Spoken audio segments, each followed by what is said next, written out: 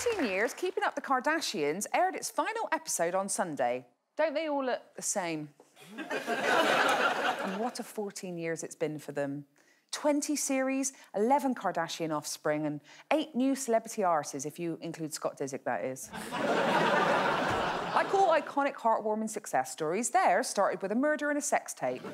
The show follows the lives of a dysfunctional, rich American family consisting of 6 women, all named by the letter K, by a megalomaniacal mother who has a psychopathic desire to live forever. But my God, is it entertaining. The Kardashians have come to embody us all. Shallow, vain, narcissistic, money-obsessed. Khloe Kardashian recently said that she won't let baby True watch the show until she's 13, which is funny because she's let her be in it since she was born. A bit like Meghan telling Harry he can't watch the Oprah interview until he's 40. They've also gotten some stick for cultural appropriation and stealing looks, which is something I am all too familiar with. Kylie in 2020. Me in 2017. Looks like we went on the same safari, is it, babes? Here's Kim in 2020 having a little ride with her daughter. She's completely and utterly exactly matched the skin tone on her face with her horse. I mean, she is fashion. And here's me in 2019, OK? This horse costume said one size fits all, girls, not steal all of my ideas, all right? Back off. Kylie in 2015, offending a lot of people. She looks like she's overdressed for a physio appointment there. And here's me in 2015 in February. Kim in 2006. Me in 1996. Unbeknownst to me, that family had been copying me since year 7. The Kardashian show may be ending, but trust me, babes, they ain't going anywhere. Caitlyn Jenner's running for governor of California, because why the fuck not? Kylie won't rest until her under-the-sea lip kits have made their way into every household and every ocean. Dolphins will be swimming around with big, sexy dolphin lips.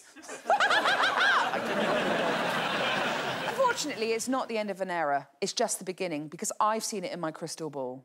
And I've got a message for the people of 2081. Dear people of 2081, do not vote for Northwest Logan Paul. She will start another war with China. She's lying about that free lip filler and selfie stick for single mums. It's all a lie. Vote Bieber Jr. Vote Bieber Jr. He ain't perfect, but you won't all die. How are the dolphins? Still sexy? Thank you. Love, Jade. So as their show comes to a close, let's take a look at the legacy of Keeping Up with the Kardashians and the lessons it has taught us.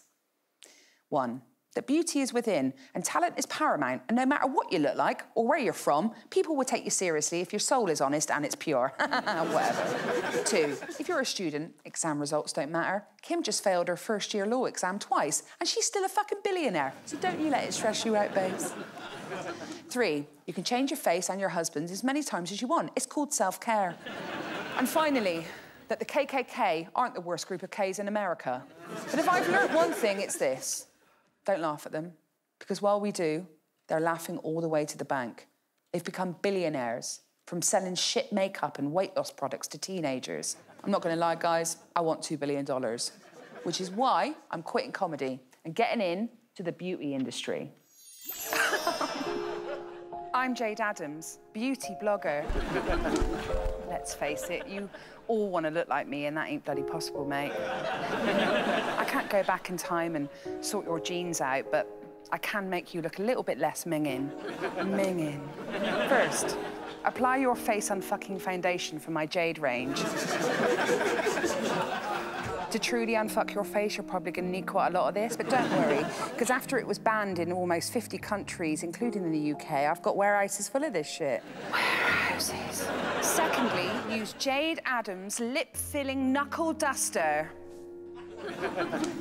Basically, take these and then punch yourself in the mouth repeatedly until your lips are nice and pert. I ain't going to do it, babes, but you do it, because you're fucking minging. You're minging. Then call up my favourite pub, the Duck and Bigot, and order my special curry, the chicken tikka masalmonella. Type in the code JadeIsFitAsFuck, all one word, for a discount, and then watch those pounds drop. Because after 3 days of almost unbearable illness, you're pale, you're shaking, but fundamentally, you'll be beach body ready.